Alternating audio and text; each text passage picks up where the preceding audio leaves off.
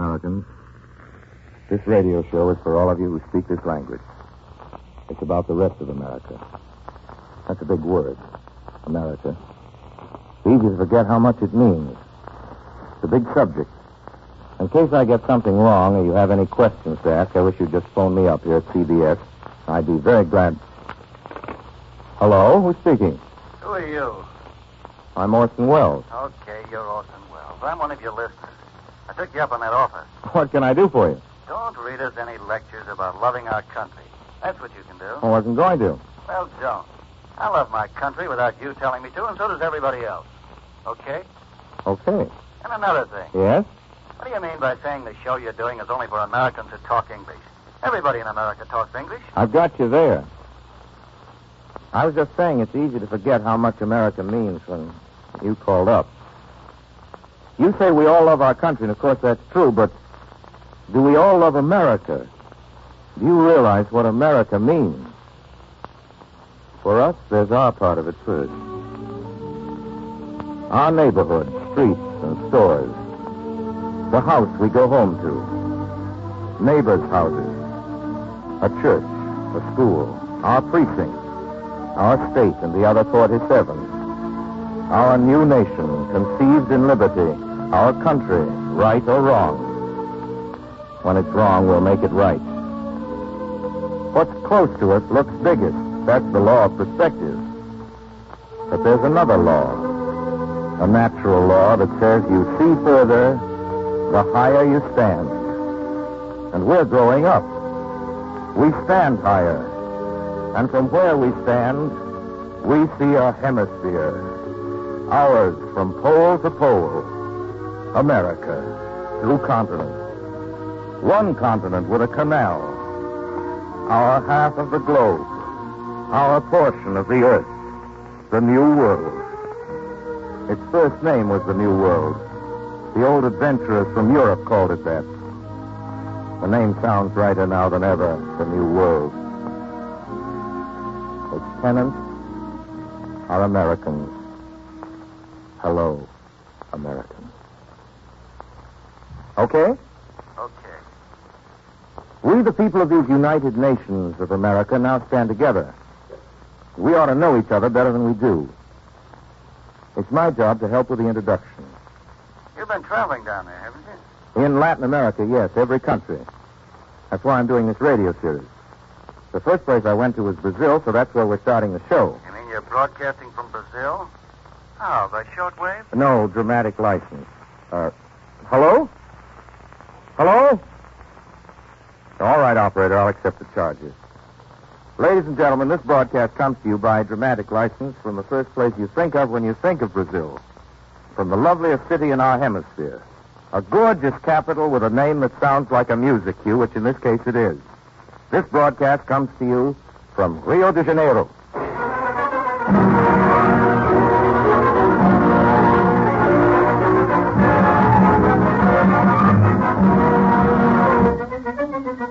The Carioca. I've always liked that tune. Cariocas are what you call inhabitants of Rio. It's a word like Angelino or Maverick or Hoosier. They're a special sort of people, Cariocas. They get an extra lot of fun out of life, which is understandable when you consider where they live. And they're the best-natured folks I've ever met. I hope they'll forgive me then for playing a rumba on this program. Rumbas don't come from South America. They originated in Central America. The one you hear now was written some years ago in North America. Anyway, for Yankee ears, this song really does stand for some part of the excitement of this place. The glamorous, expensive, international side of it. The golden beaches on the Copacabana, the casinos, the smart women and the pretty girls. The side of Rio the Cariocas are naturally proudest of. But there's another side of Rio. You hear it? Not a seamy side, not at all. Even if smart isn't the word for it. No, indeed. If Rio's backyard isn't exactly gala, it's even gayer than Rio's front lawn. There isn't a jazzsmith up north who could ever express it. It's set to music, but the music's all its own. Rich, deep, Brazilian. Comes rolling down to Rio from the hills. Throbs in the streets. Everybody dances to it. Called samba. It's scramble the two words music and Brazil together and then unscramble them again, you end up with the word samba. Also, if you scramble a moderate number of Brazilians together and then unscramble them, you find out they've been dancing the samba. I think they'll admit they need very little provocation to begin with. And once they've started dancing, they need no encouragement at all to continue. If no one is standing by to give them the rhythm, they roll their own. Using matchboxes, straw hats, tabletops, little pieces of wood, anything at hand. If no one is standing by to stop them, they're quite capable of dancing until dawn, and then another dawn, and then still another. From all this, we neighbors have guessed that the samba is quite some phenomenon. Dig that rhythm, you cats. That's the Amazon and the conga talking.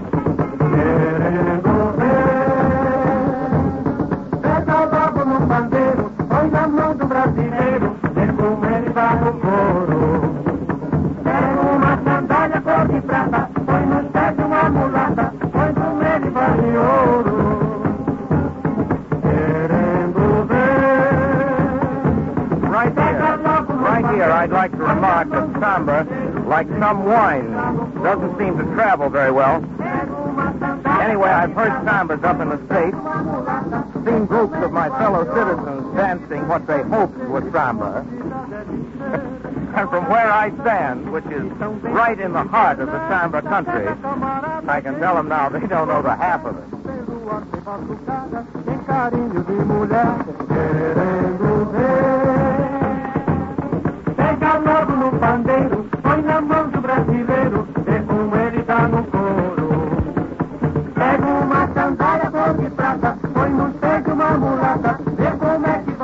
Samba's the old two-step, really, with a South American accent, or do I mean the one-step? Not being a dancer, I guess I'd better drop out of the conversation. We'll just play this one instead.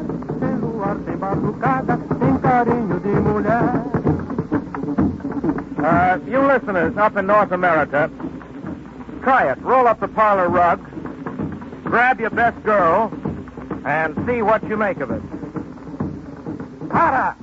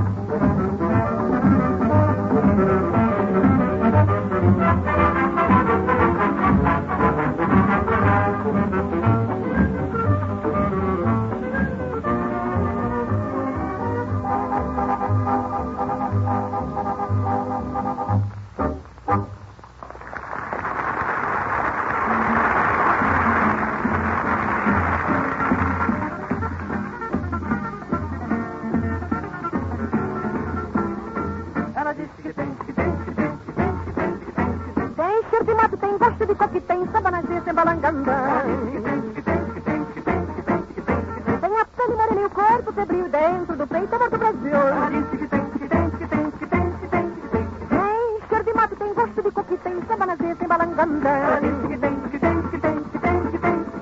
Tem a pele morena e o corpo febril dentro do peito, amor do Brasil. Cantei em São Paulo, cantei no Pará, tomei chimarrão e comi vatapá. Eu sou brasileira, meu tá de revelar que a minha bandeira é verde e amarela. Cantei em São Paulo, cantei no Pará, tomei chimarrão e comi vatapá. Eu sou brasileira, meu tá de revelar que a minha bandeira é verde e amarela.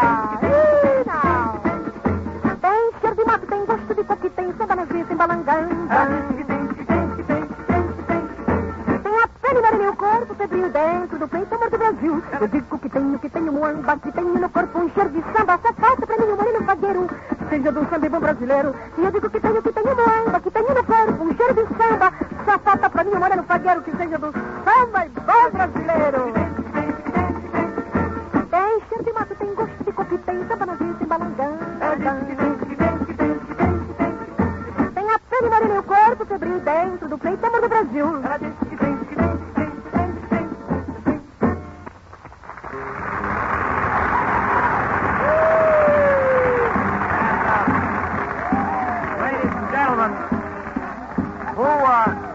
Who do you think is doing the singing?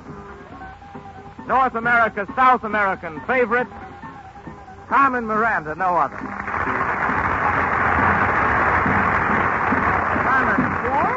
Carmen, for the benefit of our listeners up north who may be trying to dance to this, may I tell them to relax a little bit and just sort of bounce in the knees? Ah, please do, Orson, and tell them to enjoy themselves. Now, enjoy yourself. You know, Orson? Yes, I know. Why don't you sing just a little bit of samba with me? Carmen. Sure, I can't sing, no. Look. You just come from Rio. No, and I you can't. I teach you. Huh? No tabalero da baiana tem. Again. Conversa. Outra vez. Outra vez. No tabalero da baiana tem. Vatapá, caruru, bom barro, tem bom, Se eu pedir, você me dá o seu coração, meu amor de aiá. Me dá.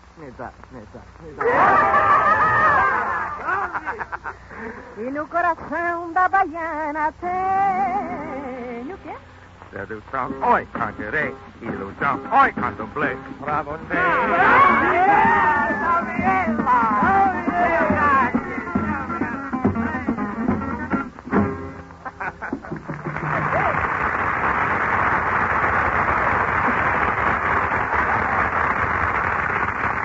You know, ladies and gentlemen, there's a lot more to samba.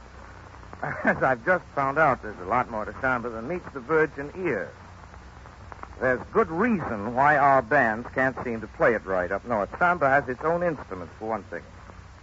Now, I've got a full complement of really top samba players here at the microphone, and they're going to help us now to investigate the anatomy of samba. We're going to see, if you'll excuse me, what makes samba run. Now, I'm no authority, but plenty of authorities are standing by. What you hear now, for instance, sounds like a drum, doesn't it? Well, it looks like a drum. Must have some special name, though, probably unpronounceable. Surdo. Yes. Well, that's not so hard, Carmen. Looks African. It is. Surdo, I might explain, is a rather long, rather narrow drum that tapers down at either end. This is the first tambourine. Tambourine. Yes, correct. Well, ladies and gentlemen, the tambourine is not a tambourine. As you can hear, it has no little jangling metal disc. It's square, for one thing, rather small, very crude looking. It's just a rough frame with some kind of hide. Cat skin. Cat skin. There's some skin check. Stretch over one side, yes, cat skin. The player beats it with a small stick. The name of the stick doesn't matter. It's just a stick. This is the second tambourine. Ladies and gentlemen, tambourine number 2. And this is important. The second plays a different rhythm from the first. I was noticing that, Constable.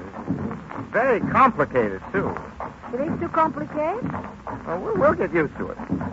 Well, the next is the pandero. Pandero.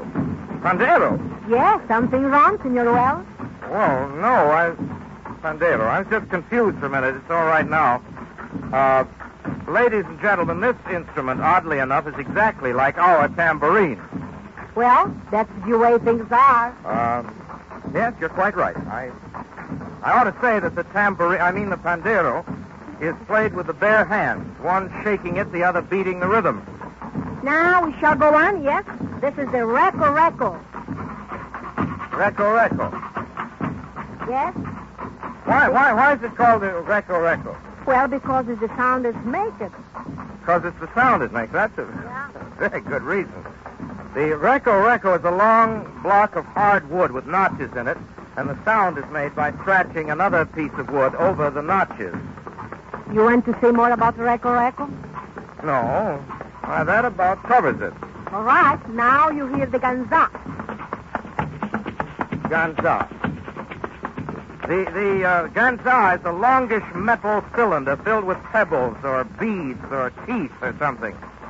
The gentleman here handles it with all the flair of a bartender shaking a cocktail shaker. Now we hear the cuica. What's that, Carmen? Cuica. The cuica. Cuica. Well, this weird sound comes from a drum. However, as you notice, it isn't beaten like a drum. One end is open, and attached to the inside of the hide is a rod. When you yank it back and forth, that's what you hear. There you have it. Rhythm of the samba. To us neighbors, it doesn't sound easy, and it doesn't look easy. But Brazilian babies can beat out samba rhythm before they can talk. And they can dance to the samba rhythm before they can walk. At least that's what I was told, and I believe it.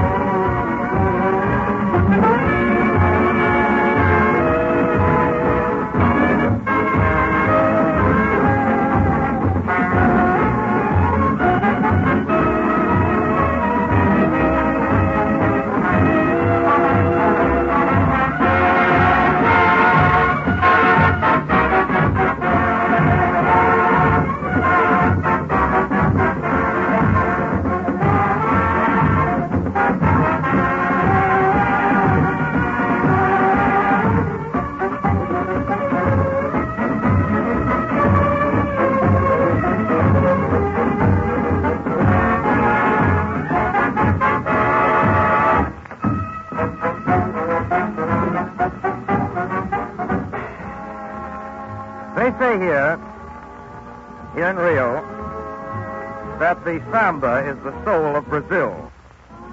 This is a very popular saying, and like many popular sayings, it can be misconstrued. It might lead us to believe, for instance, that Brazilians think seriously of nothing but dancing and singing. This isn't true, as any Brazilian will tell you. That's right, Orton. It is true. Brazil is a big country, a very big country. Indeed it is, and a wonderful one.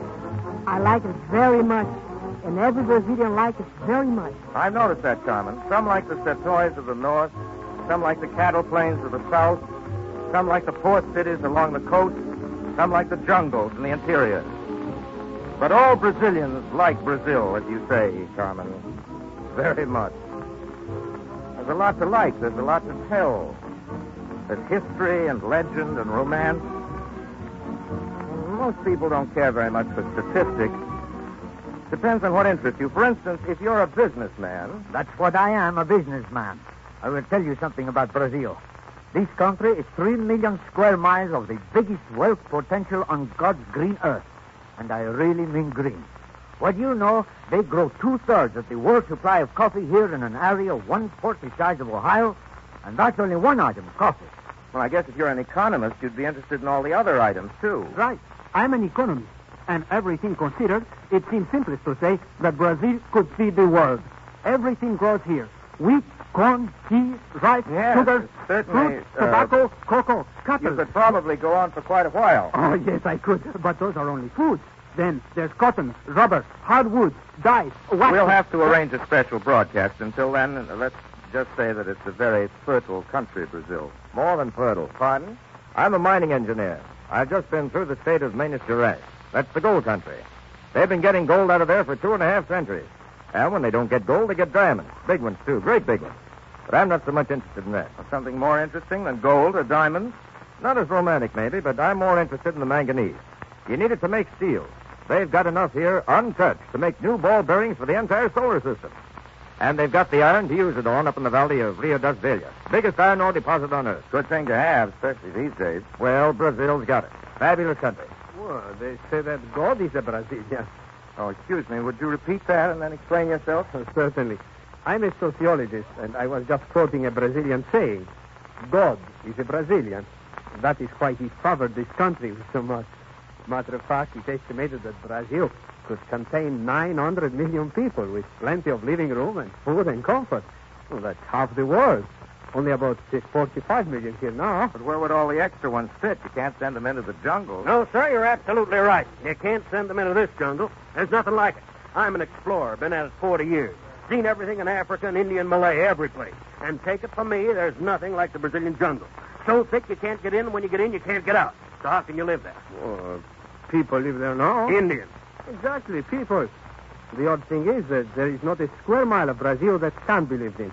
And this is true even though huge areas are impassable now and others are unexplored. Which means simply that Brazil today is the last great frontier. Someday, though, the jungle, like the other frontiers, will be pushed back. Do you agree, Mr. Explorer? It'll take a dang big push. It's going to happen, there's no doubt of it. That's why I'm glad we naturalists have been busy collecting specimens and making notes before it gets too late. I suppose it goes without saying that Brazil is a naturalist paradise. Charles Darwin put it this way. Brazilian scenery, he said, is nothing more nor less than a view of the Arabian Nights with the advantage of reality. Oh, I'll have to remember that about the Arabian Nights. It's very accurate. You can take an hour's walk around the city of Belém, for instance, and get about 500 different kinds of butterflies. Then there are the flowers, the insects, the animals, all in unbelievable profusion. Monkeys, vampire bats, hummingbirds, jaguars, stingrays, crocodiles, giant snakes, parrots. Oh, that's what I like, the parrot. We just got married. My husband and I mean. And we were in Rio on our honeymoon, and there's a restaurant we went to where you sit on a terrace, and right there you can reach out and touch the jungle. And the parrots come out and look at you. My wife wants to take at least 2 dozen parrots back home with her. Me, I'm an architect, and I'd prefer some of the Baroque colonial buildings I've seen. You don't find a better example of that sort of thing in Minas or Bahia. That's quite a problem, moving large buildings from one country to another. I think it's been done, though. Castles or something like that, and crates. Oh, he's just joking, but I'm serious about the parrots. Maybe there won't be any more when there's no jungle. Hey, you ought to see that jungle. I'm going to. Too bad it's going to be done away with. We'll have to chart it first. Most of it's never been seen. That's going to take some little while. It will be done. What's going to happen to you gun and camera boys when there's nothing left to explore? And without a good jungle in the world, what are the adventure story writers going to do? We'll pass over that question for the moment. Your credentials, please. I'm a writer.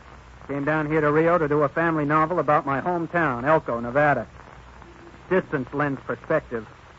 What I like here are the air-conditioned skyscrapers. There's certainly nothing new to you. Contrast. That's new. You go up to the top floor of one of these slick buildings and look out towards the hills and see real jungle. Dances and music right from Africa. Skyscrapers and jungle. I like that. And I like the idea of a drop of blood here in Rio. What about a drop of blood? Well, First, there are the Portuguese. Spanish, Arabic, Nordic, Greek, Moorish. Portugal's the melting pot of Europe. All right. The Portuguese come to Brazil. And then others come from Europe and Africa and North America, so that today a drop of real Brazilian blood is an honest-to-goodness drop of all mankind's blood. That's true. And it occurs to me that since men in the world have to live with one another and get along somehow, they might learn a great deal about tolerance and quiet decency from the Brazilians, who have the blood of all men. Remember the story about the committee of blind men who investigated the elephant? They handed in quite a report. One of them said the elephant was shaped like a tree trunk. One of them said he was a snake. One of them said he was a sword.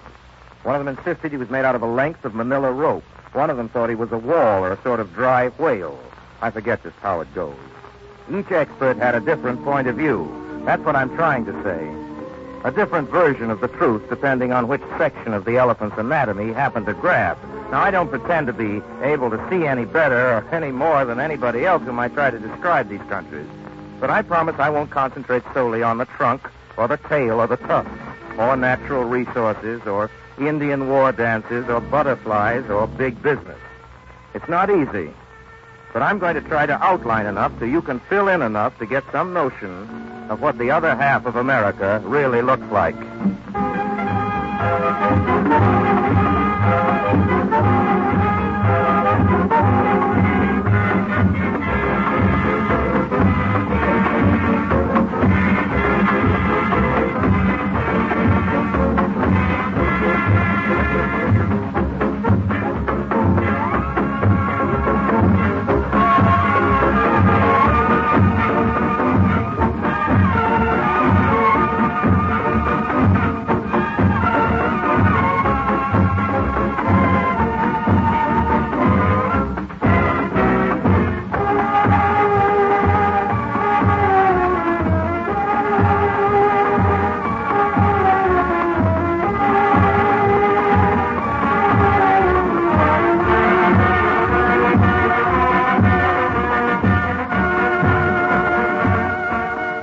Pardon me, Senor Wells, but we must go now. The plane is waiting.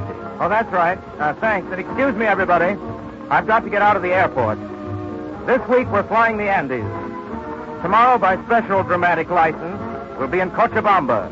From there on to La Paz and Lake Titicaca on the Altiplano. Then the Northwest, Cusco and Quito and Bogota. Next week we'll tell you about it.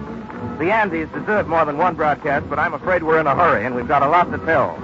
For now, I'd like to thank the fine Brazilian musicians who brought us their authentic music on tonight's broadcast. I'd like to thank Lud Gluskin, who was also around and did the conducting. And as for Carmen Miranda, well, Carmen, see, sir. Here's a big abrazo. Thank you very much, Orson. Hasta luego. Hasta luego, Carmen. Hasta luego. Hasta luego, todo mundo. Good night, Americans. This program is a presentation of the Columbia Broadcasting System.